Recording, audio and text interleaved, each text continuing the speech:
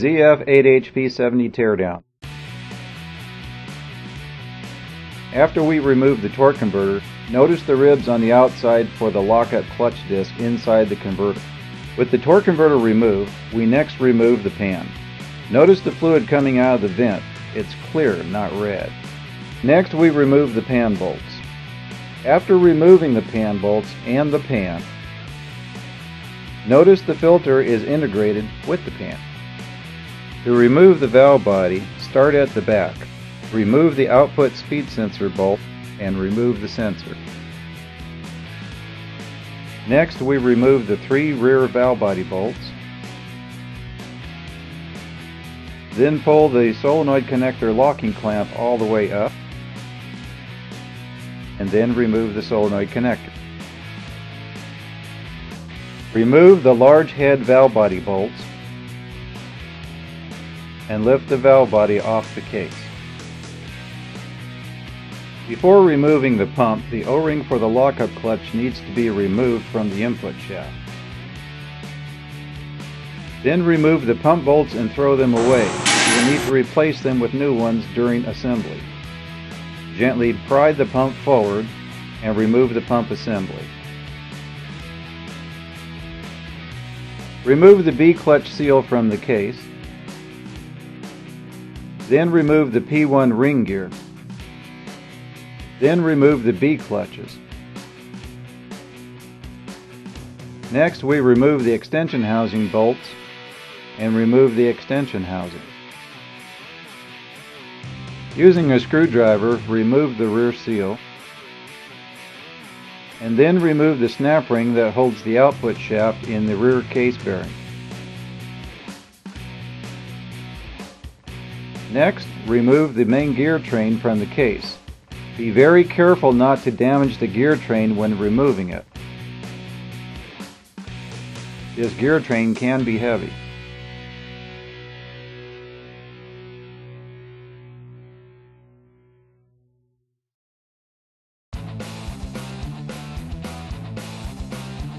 The proper way to remove the gear train is to lift the gear train from the case and then place it in a holding fixture such as a foot press shown here.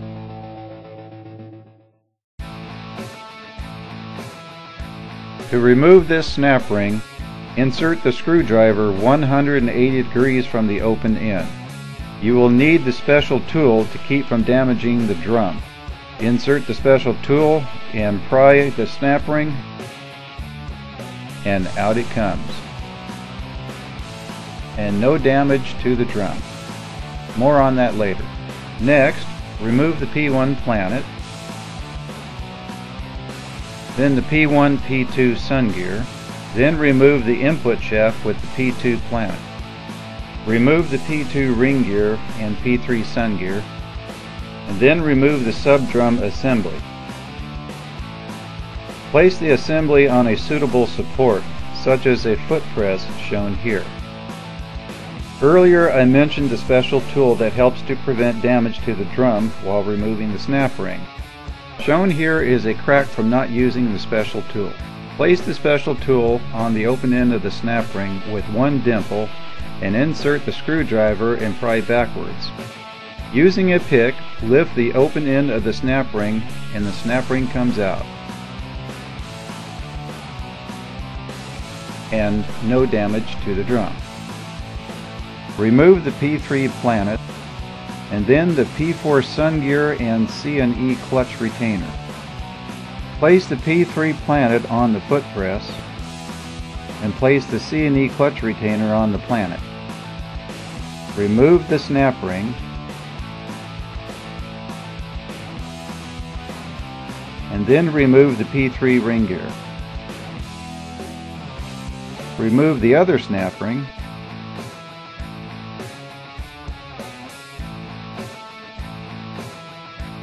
and then remove the E clutch, and now remove the C clutch.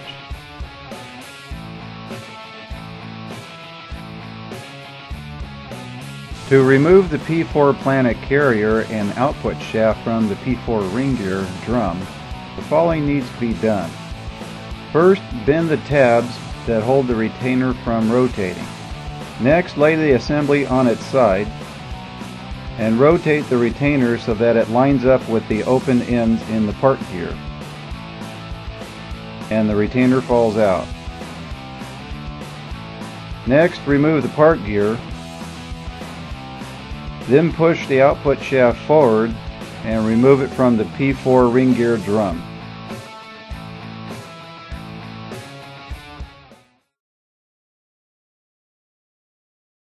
A clutch drum teardown.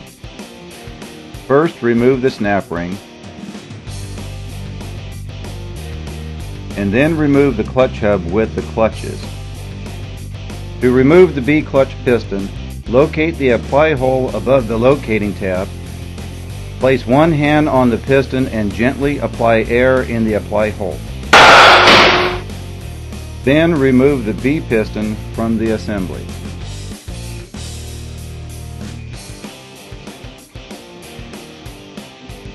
A clutch piston removal.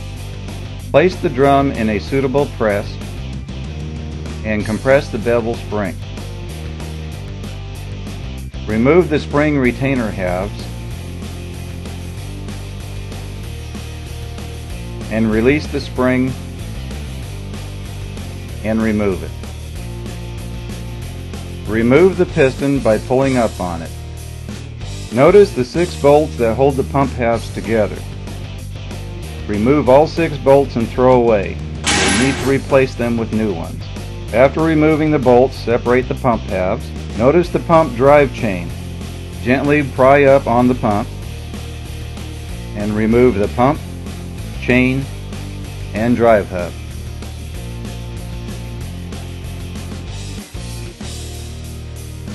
C clutch drum disassembly. Place a flat piece of metal on the foot press to support the inner hub of the C clutch drum.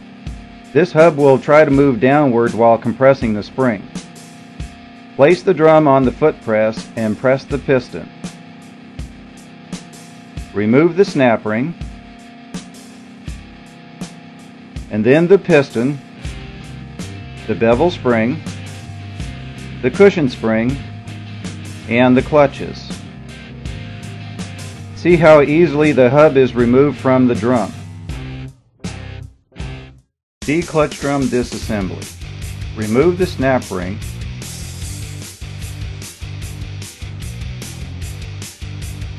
then remove the pressure plate and the clutches and the cushion plate.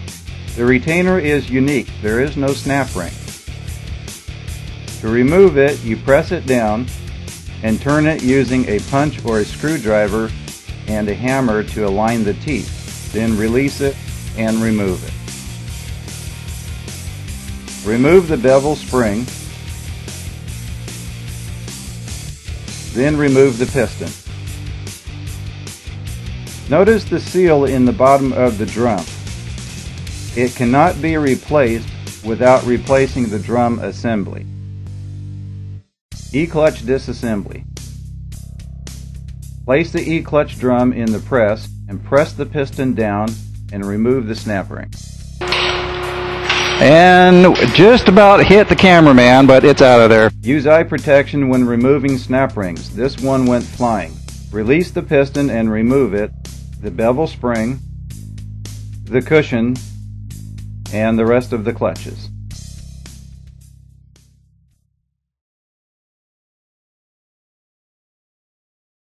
The method of applying a force to a clutch pack, then measuring the clearance, works well as long as you have the tools, primarily the force gauge.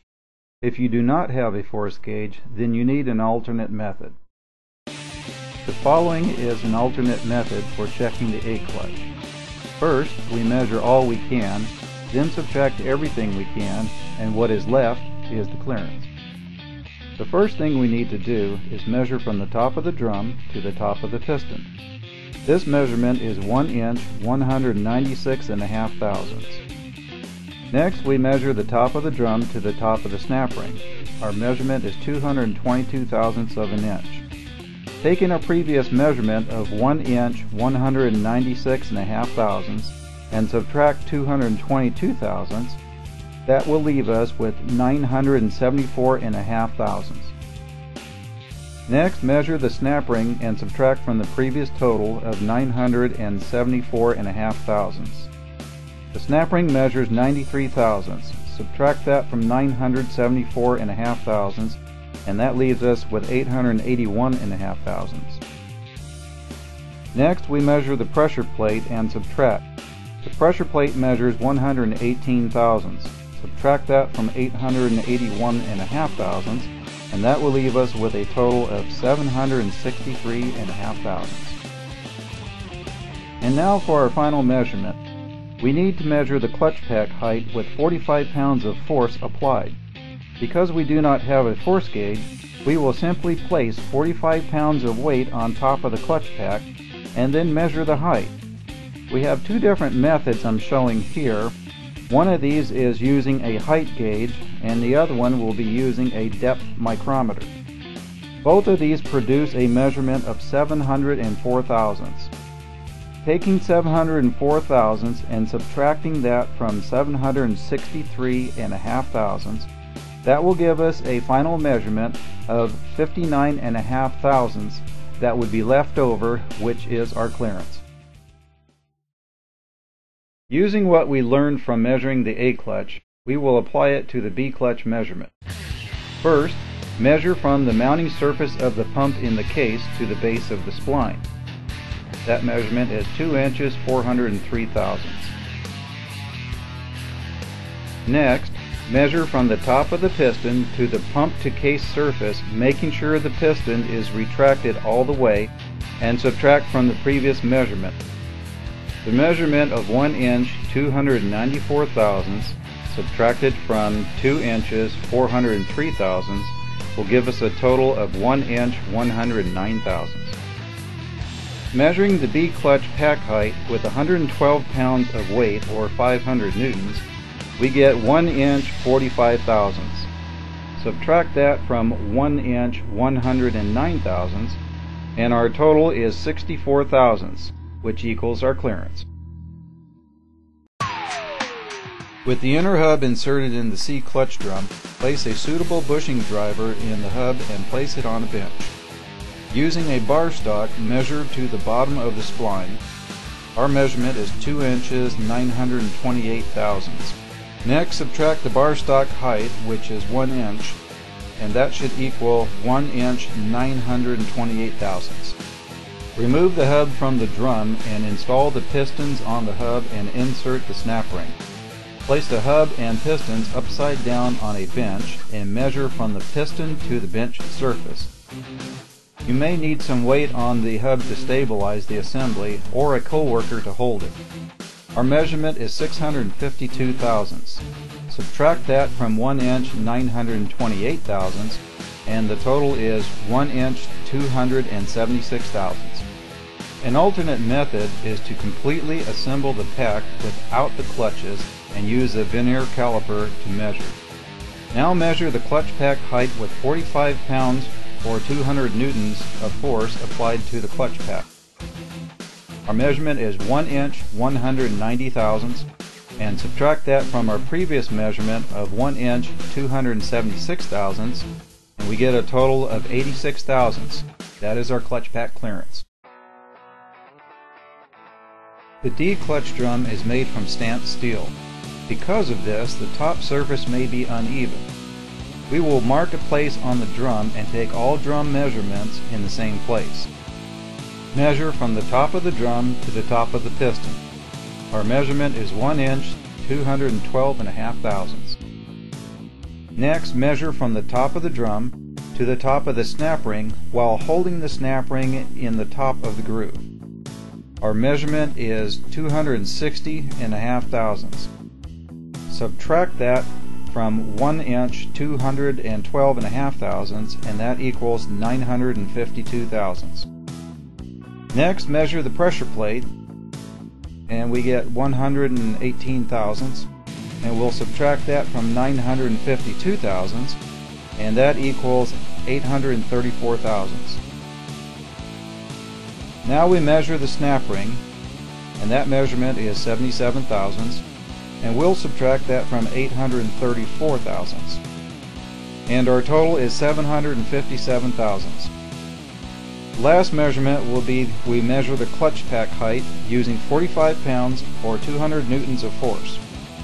The pack height is 687.5 thousandths, and we'll subtract that from 757 thousandths, and our total clearance will be 69.5 thousandths. The E clutch is similar to the C clutch, but this time we will have to use a bushing driver on the top of the drum. Notice the gap on top when we put our bar stock across the drum. We are using the bushing driver to take measurements relative to each other. Turn the assembly upside down and stabilize it with weight, or a coworker can hold it. Measure from the top of the piston to the bench. Our measurement is 1 inch 2 thousandths. Remove the piston and turn the drum upright and install the same bushing driver into the drum. Using our bar stock, measure down to the bottom of the spline. Our measurement is 3 inches 91 thousandths. And subtract the bar stock height, which is 1 inch, and that should equal 2 inches 91 thousandths.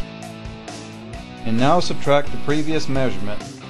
We have 2 inches 91 thousandths, and we are subtracting 1 inch 2 thousandths, and that gives us a total of 1 inch 89 thousandths.